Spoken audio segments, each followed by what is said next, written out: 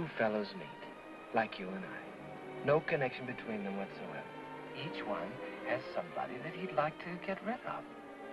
So, they swap murders. Fantastic, isn't it? You didn't know when Bruno proposed this pact that he was serious. Dead serious.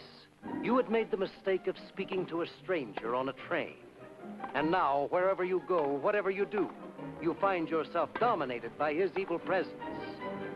And you, Bruno, to you, killing was the answer. Murder without clue, without motive. The perfect crime. Too perfect. And Anne, life looked very attractive to you, until the love in your heart became gripped by a terror that drew you deeper and deeper into this vortex of conspiracy.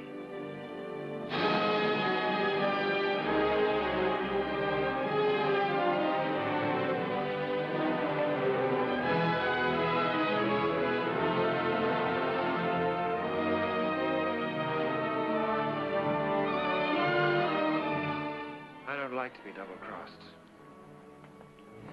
I have a murder on my conscience, but it's not my murder, Mr. Haines.